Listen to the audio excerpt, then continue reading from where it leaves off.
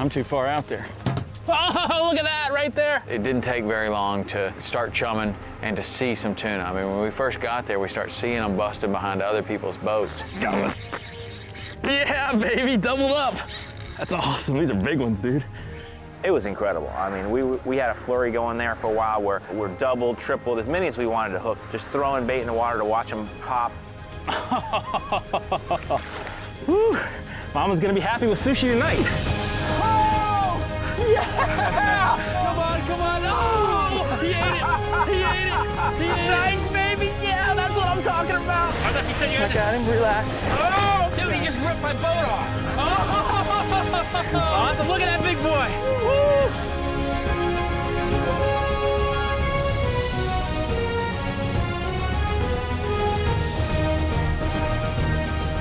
The Hawks Cay Saltwater Experience, presented by Yellowfin, with Captain Tom Rowland and Captain Rich Tudor.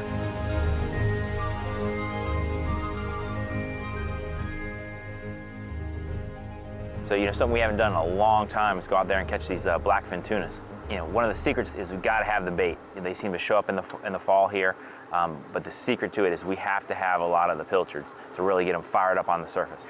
And the fun thing is we just got this new 26, and it's perfect because it's really big enough to comfortably run offshore and do this, but it's also small enough and shallow enough draft to where we can get up and catch the bait up in the shallow flats, which is where I'm most comfortable catching the pilchards. A lot of the offshore guys here actually go out to the reef and catch them out in 20, 30 feet of water, but that's just kind of a different game. You have the sandballs. Here on the inshore side where we're used to catching them, really you have to have a shallow draft boat. I think we'll go try to catch these pilchards first thing, and then if we get those, we can probably try the tunas early. And we're marking that boat right there. That's good, because How it works. running out in the dark, we'd have been worried about that. It gives you a lot of confidence leaving early. What kind of boat that is? I don't know. Some sort of work boat. Never been there before, so I mean, you never know what'll be out here. Mark it right there. That's clearly that same vessel right there. A lot of times when I run back from tarpon fishing at night, man, all these sailboats and things out there, they just, no lights on. Guys with their little skiffs out there fishing, and of course staying till that last light, that's when they bite, but then you gotta ride home in the dark, it's a little sketchy. Let's go catch some pilchards right up here. If we get those, I think we can get these blackfin tunas on the humps out there. They've been getting them pretty good. Could be super fun. Have a little sushi. And that boat is definitely plenty shallow to go catch the bait. And it's probably, I mean, there's lots of situations we can catch bonefish and permit in that boat. And then when we put the trolling motor on the bow, that really helps with the bait catching, but it also helps with the maneuverability, making that really one of the most versatile boats that we have. Looks like they're here. Yeah. We left Hawks Cay and ran down the beach there towards Marathon looking for the pilchards. Saw an area where the pelicans were diving, birds were working, and what was cool there is, literally, it was so calm that morning. You could pick up the binoculars. I looked around and I could see way up in there, I could see the sprinkling. That was the pilchards. The birds were actually diving on something else over here, maybe mullet or something, but clearly see that sprinkling, just all those little pilchards up there just dipping on the surface, and man, that was when we knew we had what we were looking for. There they are. Way up in there. Head towards that sign right there, and then we'll troll motor in.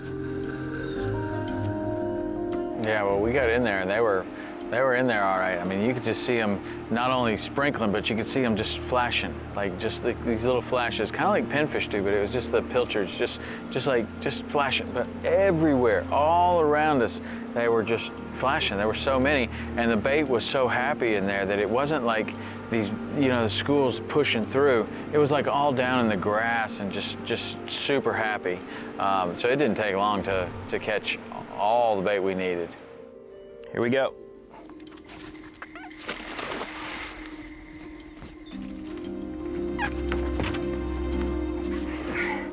Yes, sir, that's what we wanted. Oh, yeah.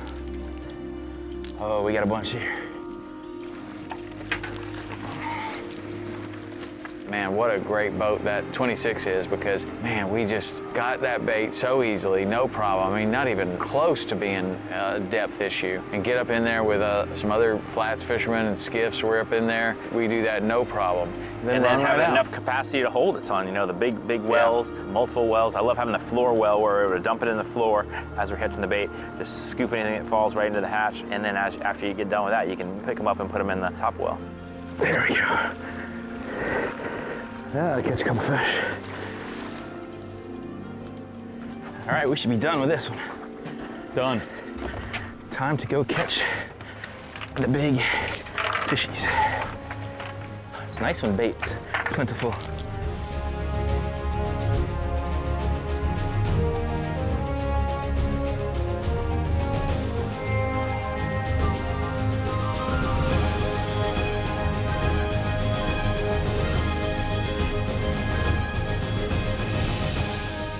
Yeah, baby, doubled up.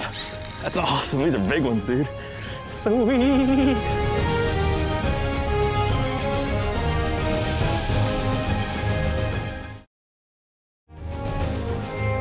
The Hawks Cay Saltwater Experience, presented by Yellowfin, is brought to you in part by Hawks Cay Resort. Find what lures you.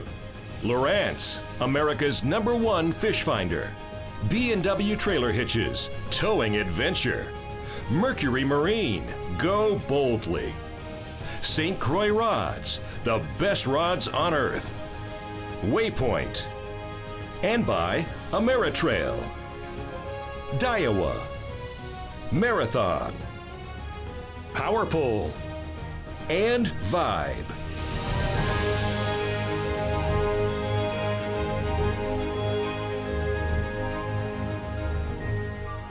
So the secret to the tunas and the bait is getting up super early and getting out there before the other boats. You know, low light for the tunas, and then you got to get the first guy to the bait spot to catch them quick. You know, so this was a great opportunity for us to, you know, leave in the dark. We got up early. We were able to, you know, get the boat loaded up and roll while it was still dark out. Had the radar to be able to turn on the radar and just kind of, you know, make sure we're safe as we're running out there. I always worry about running around in the dark. It's nice to have the radar, a little sense of security, and then also check the radar for storms. You know, making sure there's no storms way offshore as we're out there. And we used that. Definitely got the radar going, and we lucked into a really nice day. We didn't have to worry about storms so much on this day because, man, it was slick calm and nice day to be out. The water was purple. It was so blue, it was purple, and it was just gorgeous out there. I got a request from my lovely wife to bring home some tuna for dinner, so. Oh yeah? I'm trying to make that happen. All right, so we're gonna run right over here to this spot where this cluster of boats is and make a drift or two, see if we get these tunas going. Cool. Let's go check it out. Yeah. Beautiful day offshore here. Yeah, it is. Nice and calm, the water's beautiful. These tuna are looking for some sort of upwelling in the ocean. Like down in Key West, there's a real famous spot, it's the Sub, and it's a sunken submarine down there, and that really draws these fish to it. Up here, you'll have these natural areas where it's like a hump. Like there'll be a big one like the Islamorada hump or the Marathon hump. Those are like real community spots. But then there's some smaller ones, and you took us to one of the smaller, lesser known ones with a little bit less of a crowd. Yeah, this is, you know, especially this time of year in the fall, it becomes, that's a good spot. You know, there's always some tunas there. There's always some, you know, like these smaller, you know, 5-pound type tunas in there. But this time of year, you know, the bigger ones start showing up, and you'll get the small ones mixed in with some mediums, and then some of the bigger ones up to 20 pounds. All right, they're close right here, really close. Right here behind us. Yeah, they're right behind us. It didn't take very long to start chumming and to see some tuna. I mean, when we first got there, we start seeing them busted behind other people's boats. So we know that they're there. We have the confidence to do that. And it's a matter of just finding some on our own and getting them to come to our boat and then chumming enough to keep them there. There he is, right rod, you got him. There you go. That's what we're looking for. Nice job, see if we can make it a double. Throw a couple more baits out there. We ought to be able to get these right here behind us. They're right, really close. These guys are coming to your rod. That was a giant one. You see that one? But you know, everybody's throwing out a few scoops and the tunas are starting to bust and jump, and that's the exciting part to me, is watching them explode, watching them skyrocket out of the water, and knowing that, you know, all right, get a little closer, you know, and you're always hoping they'll come right behind the boat as you're throwing that bait out. They're gonna get us right here. We need more baits out. Here we go. Got one. Yeah, baby, doubled up. That's awesome. These are big ones, dude. Sweet. Want to try for the triple? Yeah, absolutely. Mine's too close to the boat to put it in the rod holder, I think. I'm putting mine in the holder right there behind you. But most of the people are drifting across that hump. And so if a boat has a lot of bait, it might pick up the tuna here and start catching them and keep chumming and drift away, and the tuna will stay with that boat in that chum line and eat. So they could be catching fish well off of the hump. Yep. What we wanted to do was just pick up any, you know, tuna and get them start eating our chum, and then, you know, be able to catch them pretty good. This is awesome. That's a good run. Look at the size of this guy. I think he's getting chased by a shark. Watch out, he's all over my line. Nice. Look at that big tuna. It's a good one. Yeah. Oh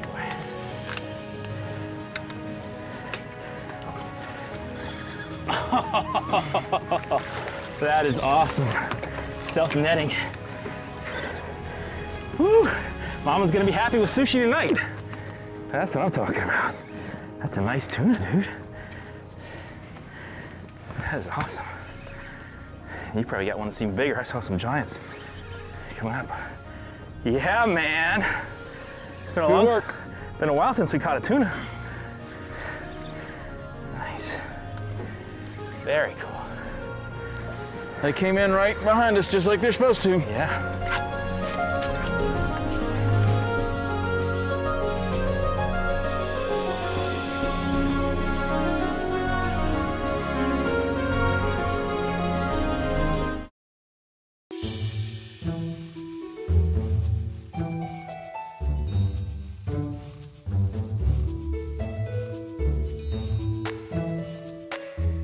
My favorite part of the day was the fact that we did something we've never done before. We got to use this 26 with a trolling motor out there.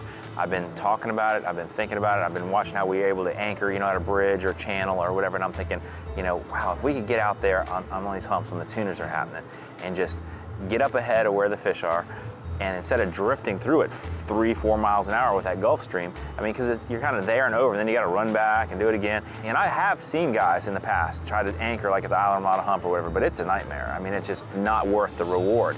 But man, to get out there and push a button and anchor just the same as we could in 10 feet of water, out there in 800, this was incredible. And we finally did that after we'd made a drift or two. I was like, you know, let's see what happens. And we stopped the boat, threw out some chum, and sure enough, man, right behind the boat. I'm too far out there. Oh, look at that right there. That's incredible. We had them frenzied up to where they were right behind the motor. Yeah. I mean, you could have hand-fed them. It was so cool. Got him right here. Got him too. Doubled up. That's incredible, dude. How about that? How about that? I got a little one, I think.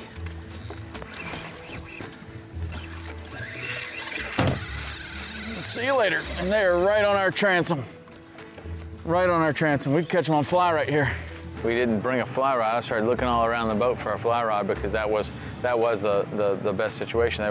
They were so close. I mean, you could have caught them on fly and had never fly fished before. They were literally 15 feet behind the boat. But that's what it was all about, is that we were stopped. So they're following that chum line right up, and they hit the back of the boat. And then if you keep feeding, they stay there. So that's, you know, with a trolling motor, it's great. Oh yeah, and then even if we had taken the time to anchor, well, that's great until the fish also, you know, there's 100 of them busting over here and you're like, man, I'm not gonna pull my anchor, you know, because it's just too much work. I mean, we literally just, you know, oh, there's some busting, let's just move over there, and it was just simple and easy. I want to get one more just like this. Ready? So this is a pretty cool spot. This is one of the smaller humps. It comes up to right at 400 feet, 700, 800 around it. This is some good fishing. How cool is that on the anchor, huh? It's really good. I've always wanted to do this. I like it where they're directly on the transom. I mean, seriously. I know. They were 3 feet from the transom. Look at them. Yeah, they're right here boiling behind the boat. This is incredible. The blackfin tuna is an awesome fish, man. They are really beautiful. They catch a ton of them down in Key West, both on the Atlantic side, like we're on here, but also in the Gulf of Mexico. They say the Gulf of Mexico fish don't taste as good as the ones that they catch on the Atlantic. Yeah. And so, I mean, these fish out here. A lot of people say they're the best eating tunas. I've heard guys yellowfins, bluefins, that, but here the blackfins are the tuna. Oh boy, big shark right here. I can see him in the water. I better get this tuna up. Wow, he's right here. This is cool. He's gonna come after this tuna. Great white. Look at him. Look at him. There's two of them. Another tuna on. Look at these sharks right here. Giant sharks. You better get that tuna. Look at him. Oh my gosh, this is big. That might be a tiger right there. Hey, can you get this one, Tom? Yep. Shark's after him. Oh my gosh. They're right off our transom again. That's a good one. Better work him with the shark. One of the sharks looks so big, I'm not so sure it wasn't a tiger. Well, he's slow. Hopefully it is a tiger. Wow.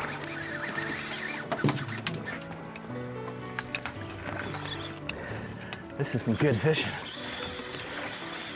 Oh.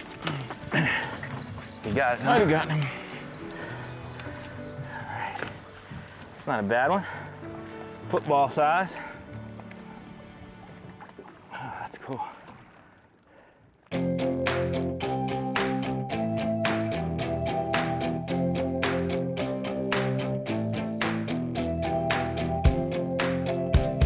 So we just got our new Yellowfin 26, and it is fully rigged out with a Lowrance electronics package. The thing that I'm most excited about with the electronics this year is I got the new Lowrance Halo 24 radar. This is a super compact radar and a 24-inch dome, and it just has some awesome features. One, it's twice as strong as any radar I've ever used on my inshore boats. It's got a 48-mile range, so I can see a storm or boats just way out away from me and make good decisions. And then the thing that I use the radar the most for here in the Keys is running at night or early in the morning when we leave in the dark. I want to get out there early in the morning to beat the crowds and get out there when the fishing's really good. So leaving in the dark is a big advantage, but it's also really scary running in the dark. You know, I'm worried I'm going to hit a channel marker, hit another boat out there. A lot of times there's boats out there without lights on them, so it's a little sketchy, especially when I'm running through crowded areas coming back from tarpon fishing at night. That's where I really like the radar. And the feature that's most useful with this new Halo 24 is that it has this velocity track feature. And this allows me to tell the difference. When I see a mark there that's a boat, it shows me if that boat is actually moving towards me or moving away by showing up in a different color. It does this automatically so that I can have multiple boats out there and I can see the ones that are moving towards me or away from me. This is an incredible safety feature because not only do you know that there's a boat there, but you know the direction it's going, and it allows you to quickly make a smart decision. So safety is the #1 thing for me running in the dark, and this Halo 24 really allows me to feel safer and stay out there later at night.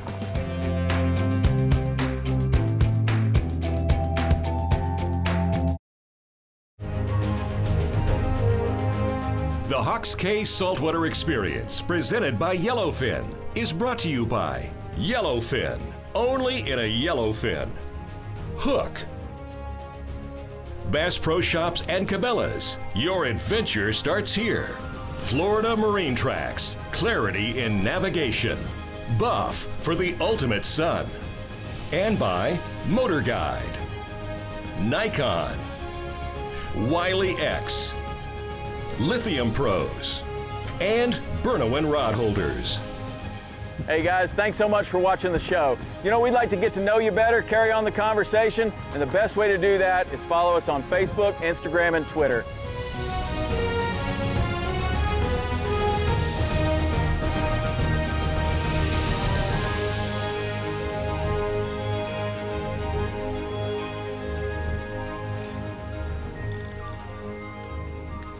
There he is. Fish on. Nice job.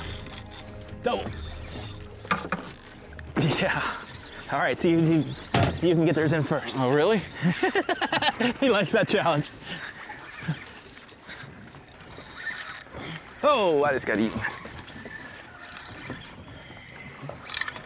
I just pulled the hook. All right, guess you win. Not yet. Want a net for him? Nope. Nice job. It was incredible. I mean, we had a flurry going there for a while where we're doubled, tripled, as many as we wanted to hook, just throwing bait in the water to watch them pop. And then it was so cool too, the sharks started following them up. You can see these big brown logs right under the boat, you know. I think we were kind of having a race to see who could get their tuna in fast enough so the shark didn't get them. And that's always when you kind of need to be thinking, like, if they're all getting eaten by sharks, it's time to move. Then it's also, you know, how many are we gonna eat? And when you get those, it's probably time to go. And you had orders from home to bring back some tuna, so we got enough for your family. And man, I had an awesome day. It was phenomenal to get out there and just mess around with that trolling motor and the 26 and just to see those tuna busting in beautiful purple water. It was just, couldn't have had a better day. Well, the name of the game here is bait, and we're out. Yeah. Well, it was fun while it lasted. We had them busting, going crazy. Heck of a morning, that was incredible. I love having the versatility to go catch the bait in this boat and then run out and do this. And that trolling motor, man, what a... You didn't have to pull the anchor once. No. Could have been your CrossFit workout for the day. Man, you get yourself killed doing it out here. Well, there is a technique to doing it. But that's a lot easier. A lot.